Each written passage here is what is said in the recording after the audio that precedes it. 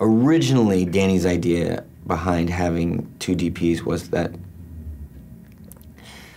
I would have a different relationship with both of them,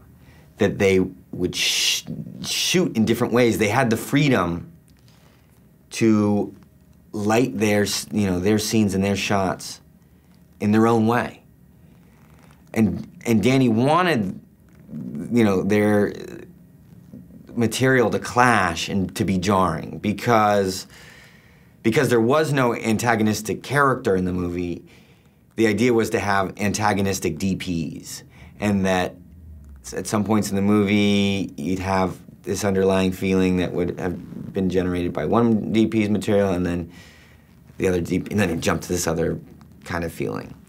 It didn't quite work out that way, I think, possibly because, great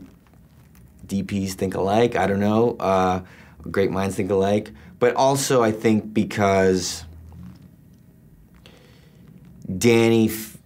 decided to shoot,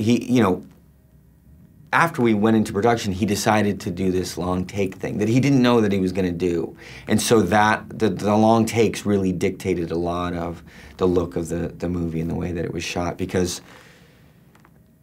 essentially I was improvising, not with dialogue, but improvising kind of with behavior, and the DPs were improvising with the shots just because,